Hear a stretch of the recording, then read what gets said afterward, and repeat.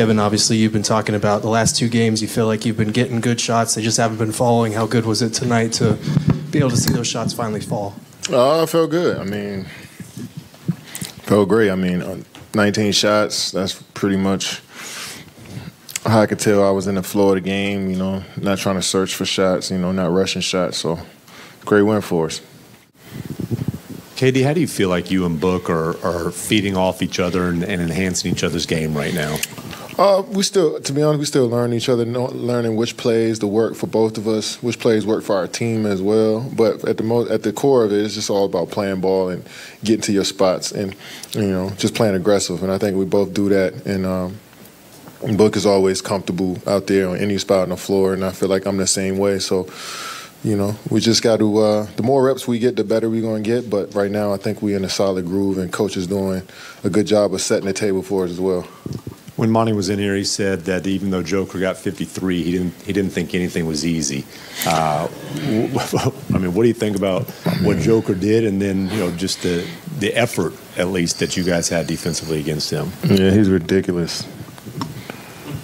Yeah, I felt like all of those shots felt like they was easy shots, and he just played a game at a pace that you can't speed him up, fluster him. He's strong. He can make every shot. I mean, I hate when he makes shots because he's so unorthodox, and it's like, oh yeah, that's a miss, and then it goes straight in.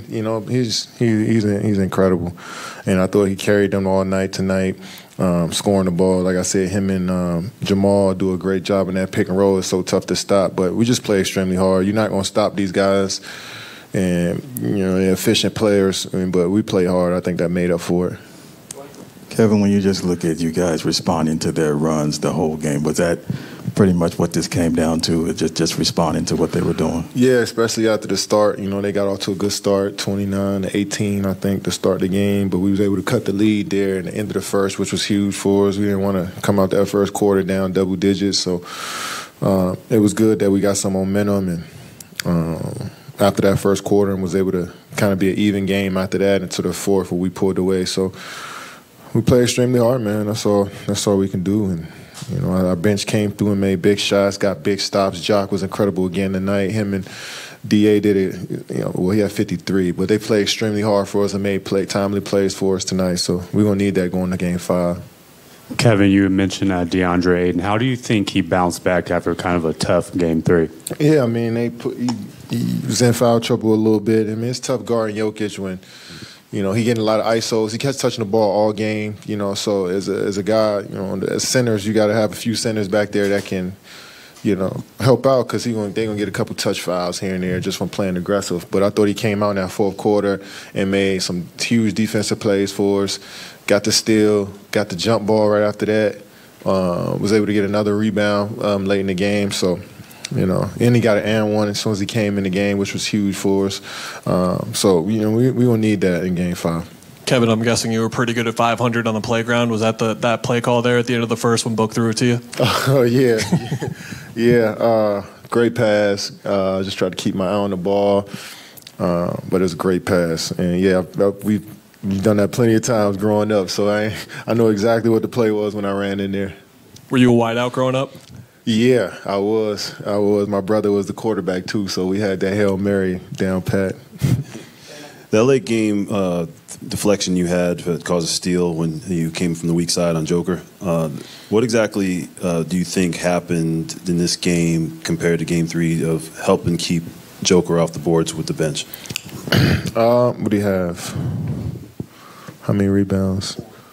Oh, yeah, that's great. I mean, only 10 offensive rebounds. I think they had like 6 or 7 in the first quarter. Yeah, I mean, he's a low down there. He's tough. I think he was in more of a score mode tonight, and, he initiated a lot from the three-point line, so that helps us out as far as offensive rebounding. But we all got to come in there and hit guys, hit bodies, and just, make it a war down there when the ball's up in the air. So tonight, I think we did a solid job. Kevin, how crucial was it for the bench to step up, especially in a game like this, to really hopefully continue that momentum and confidence for those guys? Because we know we've seen a couple games where they struggled a little bit earlier in the series. Yeah, I mean, it happens. Confidence still got to stay high. Defensive intensity, game plan, discipline still got to be there regardless.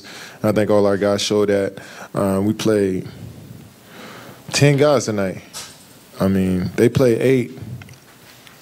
So that's always good when we can bring guys in off the bench, give us some couple minutes of rest, and and we don't miss a beat. So it's good. It was good for us to finish the game, and it was good. Devin only played 40 minutes tonight after playing 45 the first 8-9 games. So we're gonna need everybody to go in there in Denver and get this win in Game 5. Hey Kevin, you are down by 2 games before your home game starts, and now you are on a playing field without Chris. What's your mindset on Game 5 without back in Denver? One possession at a time. It's going to be loud. It's going to be energetic in there. The players play better at home, but it's going to be a great challenge for us. We're looking forward to it.